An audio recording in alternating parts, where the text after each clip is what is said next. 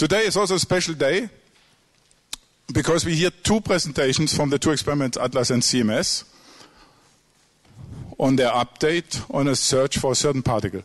Conclude by saying that we have observed a new boson with a mass of 125.3 plus or minus 0.6 GeV at 4.9 standard deviations. Thank you.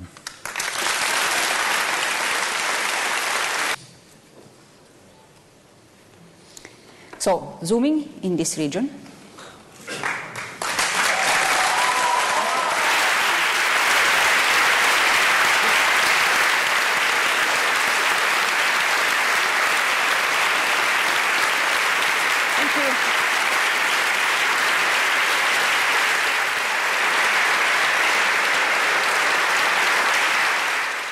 We have a discovery.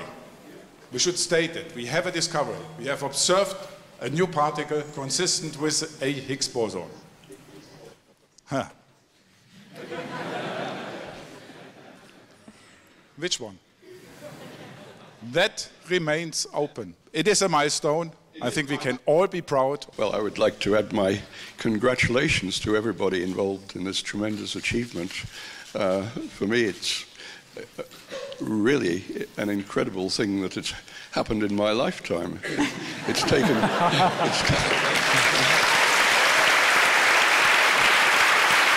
At the beginning, more than 40 years ago, people had no idea about where to look for it.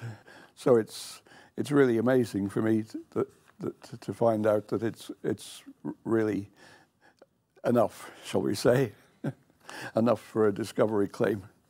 We have now found the last missing cornerstone of it, I think. So I'm really happy, and now we also know which direction to go for the future.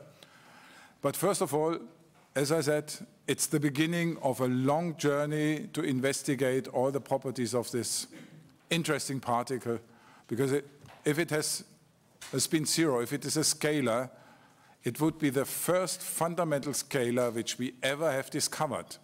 We have not yet ever seen a fundamental scalar, and that could give a lot of hints on other questions beyond the standard model, and I think this is very, very important, and this is why everybody is not only excited about the discovery, everybody is also excited about the prospects this discovery opens for us, for the field, and for physics in general.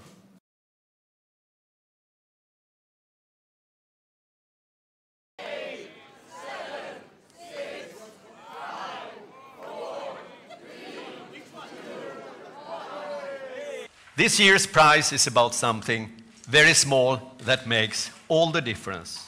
The Royal Swedish Academy of Sciences has decided to award the 2013 Nobel Prize in Physics to Professor Francois Englert at Université Libre de Bruxelles, Belgique, and Professor Peter Higgs at University of Edinburgh, United Kingdom.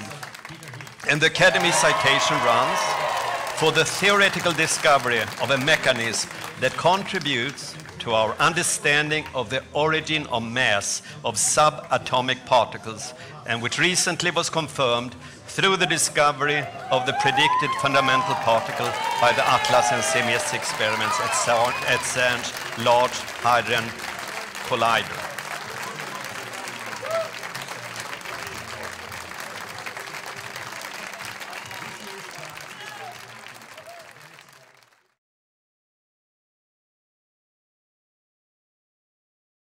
Well, I remember I was impressed by of course, the talks of Incandela for the CMS, if I remember correctly, and Fabiola for the Atlas.